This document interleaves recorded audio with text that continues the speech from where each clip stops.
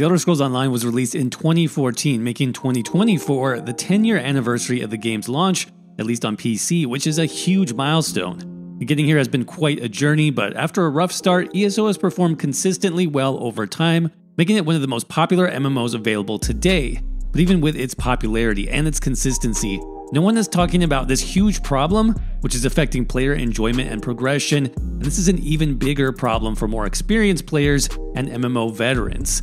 Now, in this video, I'll dive into exactly what this problem is and how it can be fixed to help refresh this game moving into year 10 and beyond. Hey everybody, and welcome back to the channel. HTM here. If you don't know me, I cover MMOs and RPGs right here on YouTube, but my bigger focus over the past 5 years or so has definitely been the Elder Scrolls Online. Even though the game has its problems like any other game does, especially those in the MMO space, ESO is still a very good game at its core. And if you've never played it before, I did a full overview here in this video, which I'll link down below if you want to get a good idea of where the game is now heading into the new year. Now, let me start by saying that 2023 was probably one of the best years for ESO in its entire history, both in terms of content and game updates.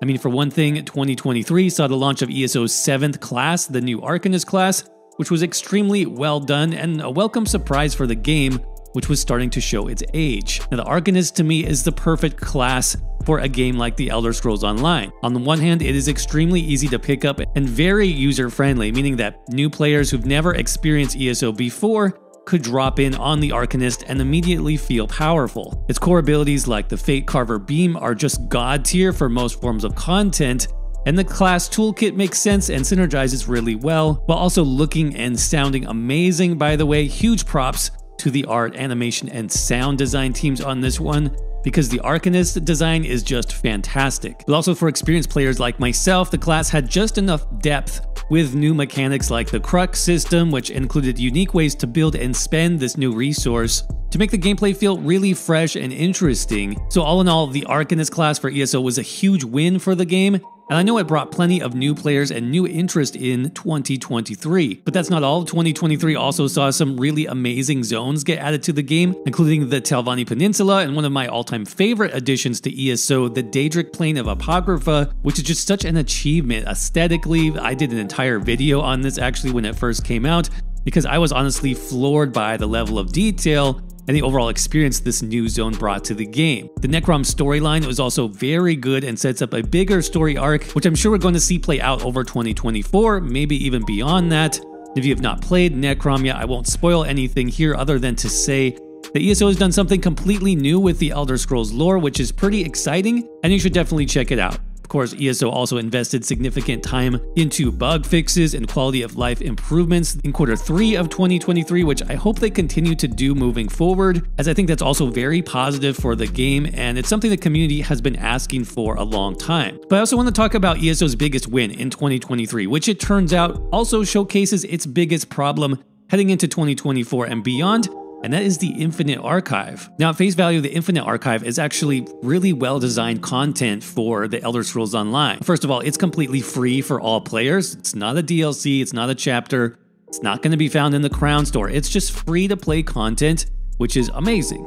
I actually hope that ESO continues to go down this road of free, replayable content to expand on what's already available in the game, moving into 2024 and beyond. I think this is really great. I also appreciate that it doesn't take, a top-level coordinated group to do well in the Infinite Archive. I mean, yes, you can enter with a second player, and if both of you and your friend are good at ESO, and you have the right build, you'll be able to progress really far. But they also made it so that solo players can enter the Infinite Archive as well, or you can play solo with a companion, and either way, you can still progress, you can have fun, and still earn rewards.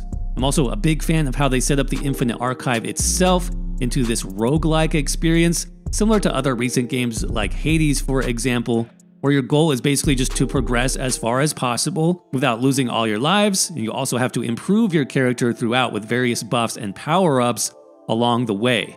The Infinite Archive version of those buffs, called Visions and Verses, I think is also done pretty well as a system overall, as it mixes in a bit of randomness and excitement into each run. But I think honestly we probably will see a bit more balancing coming to certain visions in the future, as they're just ultra powerful. So don't get me wrong, I really like what ESO did with the Infinite Archive. It's the content that I'm playing right now in ESO the most, actually. But there is still one crucial aspect that I think misses the mark, which leads to this much bigger problem we need to talk about, and that is itemization. You see, when the Infinite Archive was originally pitched to us as players, we were told that the rewards for beating it would be something completely new to ESO, something called class sets.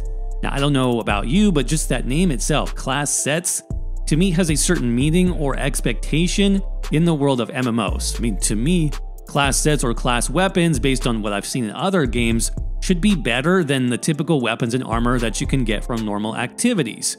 They should be special. In fact, going way back to older MMOs like EverQuest, for example, class weapons were some of the most powerful items you could get in the game, and they actually altered the way you played your class in significant and meaningful ways.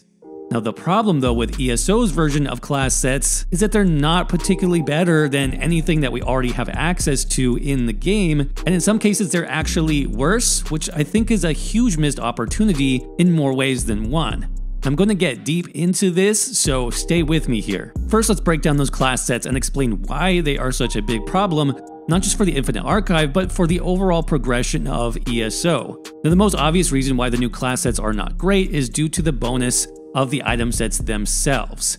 As I mentioned, generally these new bonuses are not that special, and in most cases you wouldn't decide to use these sets over the current gear that you're already wearing. Arguably the best class set bonus belongs to the Dragon Knight class set, which gives you on-demand access to major heroism, plus a new buff that boosts your healing and your damage shields. So this is not bad, and I could see some players replacing one of their current 5-piece sets to use this bonus, depending on specific content. Now there's a Necromancer class set called Nobility in Decay. This is also pretty interesting, and I think more closely meets the expectations of a quote class set by giving you an alternate or unique way to play the class. In this case, the Necromancer set can treat you as an extra corpse, letting you more easily cast corpse-consuming abilities like Mystic Siphon or Detonating Siphon. So this is good in the sense that it expands on what your class can already do, and it can give you new options. But is it really good enough for you to replace one of the two main 5-piece sets that you're currently using? In most cases, I don't think so. And again, this illustrates one of the main problems with class sets, which is even those that are somewhat unique still require you to remove the best bonuses from the other sets that you're currently wearing. Basically, you have to give up something to get this extra, special class set or specialization, but there is a way that ESO could have solved this and made it better pretty easily, which I'm going to talk about next. But other class sets like the Nightblade set, for example, really don't do anything interesting at all. In this case, only increasing the damage and healing of a few skills that not every Nightblade build is going to use anyway. Now, I do like the fact that the ESO dev team decided that each class set would focus on one particular skill line. So this particular set, Soul Cleaver, buffs all of your siphoning skills as a Nightblade. This does meet the concept of what a class set should do, I think. Plus, it also leaves room for future class sets, so eventually, we'll have a Nightblade Assassination focused set and a Nightblade Shadow set. But again, the bonuses that we're seeing on these sets are not good enough to force you to drop a better set like, let's say, Order's Wrath, which buffs all of your offensive abilities, or even less popular sets like Forest Wraith, which actually buffs all of your class skills, not just one specific skill line, and already exists in the game. But the main problem I see isn't that the new class sets are not good enough. The bigger problem for ESO is its itemization structure. Specifically that we have way too many 5-piece sets to choose from, and that characters can only wear 2 bonuses at a time, which is extremely limiting. So let's talk about sets for a minute in ESO. I think at this point the game has something like 400 or more sets, and that is a lot.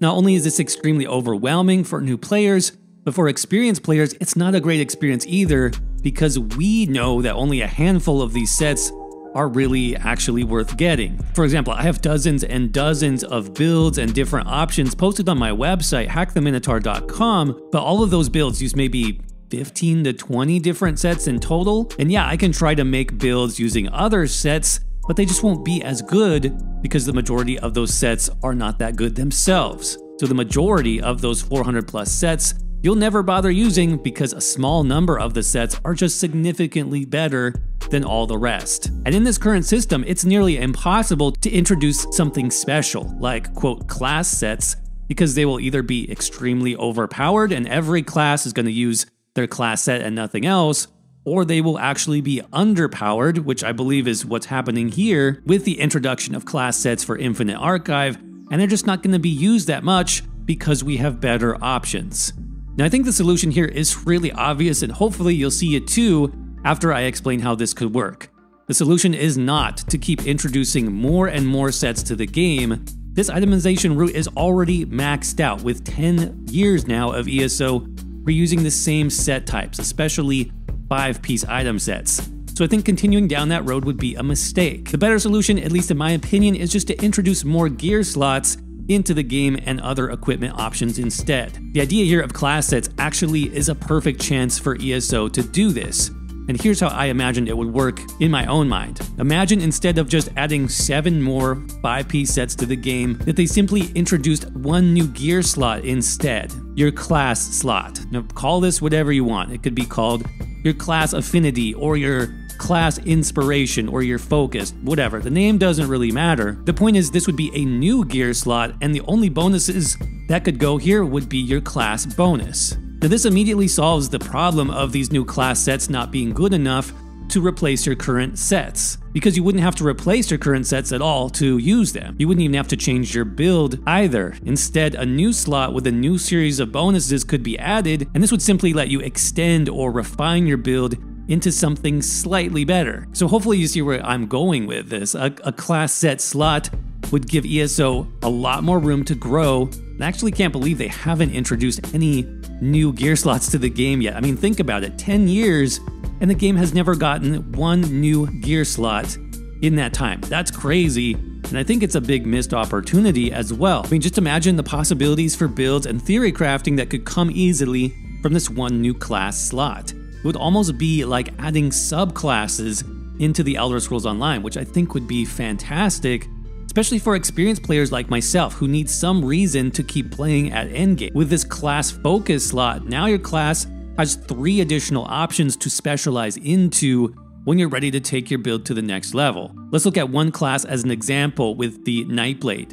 Now we already have the one class set that boosts siphoning abilities, the Soul Cleaver set. That's fine. It fits the theme if you want to be a Nightblade Siphoner or a Blood Mage style of build. Now personally, I would just extend this a bit to make it a little more interesting. So not only would it make your siphoning abilities do more damage and cost less, but maybe your other Nightblade skills would now heal you for 5 or 10% of the damage they dealt, to really amp up that siphoning aesthetic but not be too overpowered. And again, this bonus would come into a separate gear slot, so you wouldn't lose anything in your current build to make this happen. It's just one more layer of specialization. Now eventually ESO would of course add 2 more class sets or focuses for each class, one for each of the remaining skill lines that each class has access to, but you'd have to pick just one of these as your primary focus. Using Nightblades again as our example, maybe the assassination focus causes you to deal slightly more damage when fighting behind an enemy, or it gives you access to some kind of unique backstab attack. And the shadow focus could provide some type of invisibility while moving, or maybe for tanks,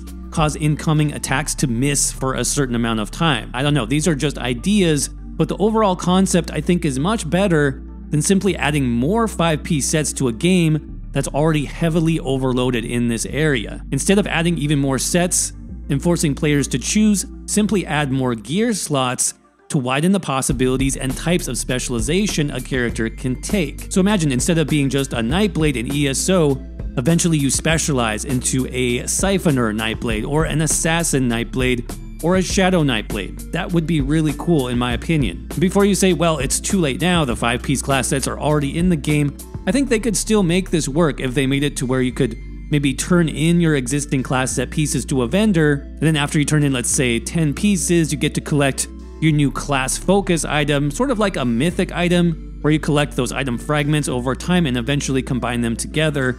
Same deal, just applied to class sets. But for me, I've been stuck on itemization in ESO for a long time. Personally, I hope they don't just keep adding the same types of sets to the game in 2024 and beyond. I mean, to me, it feels a bit dated, especially those 5-piece sets, which are very formulaic, and you can really only use 2 at a time, so again, it is very limiting. Like I said, I think new gear slots instead is the way to go to move the game forward now after 10 years. Obviously, I think the class slot is the best idea if they do end up introducing new slots for all the reasons I just mentioned, but imagine if they even did this for other things like more ring slots or earrings, maybe a crown or a circlet. These could be pretty easily added to the game without even a lot of graphical changes. I know some people want capes. I don't know if that will ever happen with the current engine, but that's another possibility. I mean, even Baldur's Gate 3 has a slot for underwear, so you know there's plenty of options here for all types of playstyles. Or if not that, at least new set types like 1-piece, 2-piece, 3-piece sets to mix up the possible ways to craft builds, because again, I feel like this current 5-piece set formula is just getting a bit stale, and it's making ESO start to show its age and its limitations. Now obviously there are other issues, of course, which I hope ESO improves on eventually as well. We've talked about them many times before on this channel, things like improving solo and quest or an overland difficulty, improving PvP content offerings, even crossplay between platforms. I also see all of these as big barriers that if ESO could just improve on any of these areas, heading now into its 10th year as a game, I think those improvements would go a long way towards extending the game's life, building the game's audience, and keeping ESO around for a lot longer, which is ultimately what I and most other ESO players really want. But what do you guys think? Do you agree with me about itemization being the biggest problem? Or do you think ESO has bigger issues that it needs to solve? Let me know what you think down in the comment section below. And as always, thanks so much for watching. I hope you're doing well, stay safe out there, and I will see you around in the next video.